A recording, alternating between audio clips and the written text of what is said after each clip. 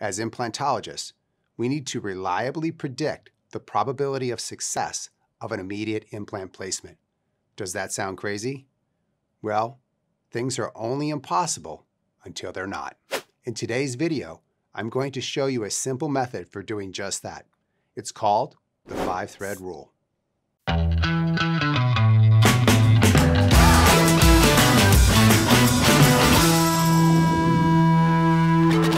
Let's look at a scenario. Mrs. Smith comes into the office and presents like this on her radiograph. Just by looking at the image, we know with confidence that we could place an implant in the 4 and 5 position. But what about the 3 position? Not so straightforward, is it? We can see the tooth is embedded in bone, but we can't clearly determine the amount and quality of bone on tooth number 3 before the tooth is removed. The last thing we want to do is say, Mrs. Smith, I'm going to take out your tooth and give you an implant in the same appointment, and then fail. What do you think Mrs. Smith is going to think if you take out the tooth and realize there's no bone, and then can't place the implant? I guarantee Mrs. Smith won't give you a 5-star Google review. So how do we look at the radiograph and say, Mrs. Smith, I know with a high level of certainty that I can take out your tooth and place an implant in the same appointment? We want a rule that lets us consistently and reliably predict whether an immediate implant will be successful. So how do we do it? For primary stability, plan for a minimum of 5 threads to engage native bone. This is the 5-thread rule. I'll say it again. For primary stability, plan for a minimum of 5 threads to engage in native bone. Now, where does this rule come from? It comes from physics and engineering. More specifically, it's from the same principles as a load on a bolt. When you're using a threaded implant, the forces on that implant act in the same manner as they do on a standard hardware store bolt. So let's take a look at one. When we look at a nut on a bolt, we notice that there's a square pattern to the nut. If you take this square and slide it over, you can count the number of threads that fit beneath it. 1, 2, 3, 4, 5. There are 5 threads on the nut. I wonder why. Maybe the engineers knew something. They knew that if you have threads on a bolt, the first thread carries 34% of the load. The second thread carries 23% of load. And as you go to the 5th thread, you carry a total of 93% of the entire load on 5 threads. So we know that the first thread on a bolt, the one closest to the force, carries the highest percentage of a load from that applied force. From the literature, we also know that the crestal bone carries a significantly higher portion of the load than the deeper bone. We know this to be true from photoelastic studies and from finite element analysis. Now, as we have established, we need to get at least 5 threads into the bone for primary stability. When you have an implant like this one, the pitch, which is the number of threads per unit length, is about 1 thread per millimeter. So if you want to estimate the length of the implant, you can simply count the threads and discover that it's about 10.5 millimeters long. The problem is this. This one is also 10.5 millimeter implant, but how many threads are there over here? 1, 2, 3, 4, 5. There are only 5 threads on the entire implant. For this one to engage bone, the entire 10.5 millimeter implant has to be embedded in bone. This would not be a good implant to choose if you wanted to go into a fresh extraction socket. If you do, the bottom of the implant will engage in bone, but at the top, it will just float in space. There's no way I could use this for an immediate placement after an extraction. It's just not a good implant design. This one, on the other hand, was well designed. Imagine I've done my extraction and I'm about to place this implant in the hole. The 5 threads that are going to engage will be the apical portion of the implant, these 5 here. If I can get just these 5 threads at the bottom to engage in bone, the likelihood of primary stability is very high.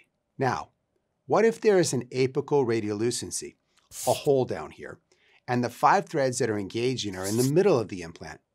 Doesn't matter. It's still going to work. The implant is stupid. The bone doesn't care. The implant doesn't care. It just needs any 5 threads. Now let's go back to our dilemma with Mrs. Smith. How do we know in advance if this is going to work? Since we know the size of the implant and the distance between the threads, we can use our digital workup to determine ahead of time whether it will be possible to embed those 5 threads. Let's go to our 3D data. The green is bone, and the gold represents Mrs. Smith's teeth. I have an implant planned here, but you cannot see it. It's currently hidden inside the bone, inside the teeth. Since insufficient facts always invite danger, we need to know more. So what can we do? What if we could take away the bone and just look at the teeth? Boom. If I can see this green implant, it's because it's in the radicular space. It's not in the socket. When I take this tooth out, that tooth is gone, and the gold we see here becomes the empty socket. Since we can see that the implant doesn't occupy the gold space, we know for sure the implant is not in the socket. There are 5 threads over here. There are 5 threads on this side. This is a slam dunk. Now we see the power of the 5-thread rule with our 3D model.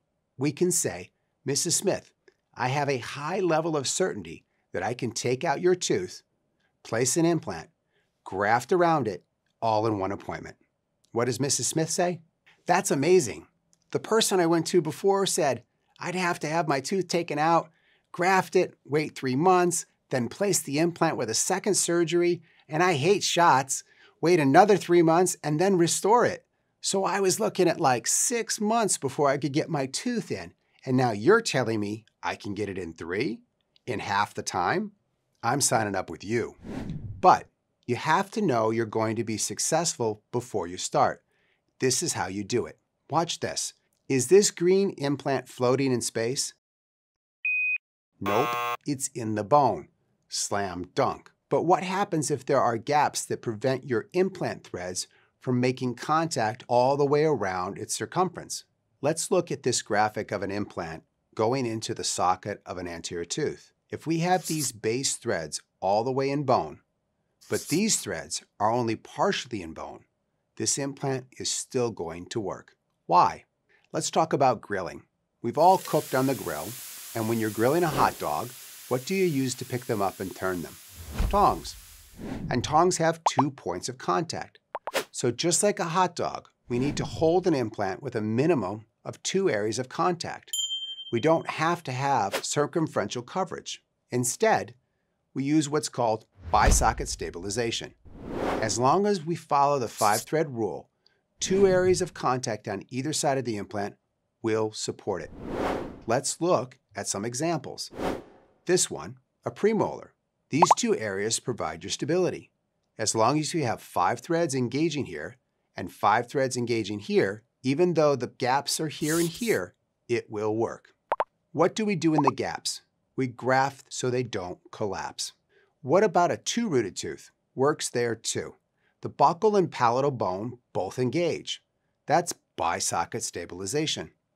What about 3? What about first molar upper? Even better. Here we have tri-socket stabilization. Set the implant, graft the gaps, and you're good to go. Keep in mind, the only way to keep this implant exactly in this position is to use a surgical guide, which you should always be using anyways. Otherwise, the implant falls into whichever hole it wants to, and you're just left with a, oh shoot, I guess it's good enough implant. When I'm doing bi or tri-socket stabilization, I'm often asked if I undersize the implant. In the past, when I used BioHorizons Plus implants in soft bone, I would. With BioHorizons Pro, which I use now, I don't undersize the osteotomy. The thread pattern is more aggressive and is too good to undersize. You'll torque out before you're fully seated in the bone. So let's look at some case examples. This is a scan from Sodexo showing the upper teeth with the bone removed. Take a look at the orange implant here. Is it in the root? Since it's not in the root, what does that tell us? It's in the bone. Slam dunk. An anterior example, this one on 3-shape. I'm going to take out this blunted tooth. Do I have 5 threads up here on my implant? Yep, slam dunk. How about this case? Let's count. I have 4 threads up here, but I also have all of these in the bone. Slam dunk. See how simple it is to use the 5-thread rule? It gets even better. Here we are with an Insequence full mouth case. Let's look at the implant here. Is it in the radicular space between the roots? Do I have 5 threads on the buccal? Yes. When they rotate this model around for me, I have 5 threads on the lingual as well. Slam dunk. How about this implant? All of this at the bottom will engage bone, but this up here won't. What might we do at the time of surgery if there's a gaping hole here? Autograph it. The bone that we can reduce here goes there. If you have an implant plan that places implants where they have teeth, all you have to do is use the 5-thread rule. Count the threads using your 3D model and you'll all but be guaranteed primary stability. It's that simple. Remember, for primary stability of an implant, you need to have a minimum of 5 threads embedded in bone. The threads do not have to have circumferential coverage, but you need at least bisocket stabilization for it to work. And make sure you use your surgical guide and graft the gaps. Suddenly, you'll be able to place implants where others won't. You'll be able to boldly go where no man has gone before. If you like this video and want to learn more about the cutting edges of dental implantology, just subscribe to the channel or check us out at stanleyinstitute.com. This has been another episode of Implants Made Simple. Smile Engineer, out.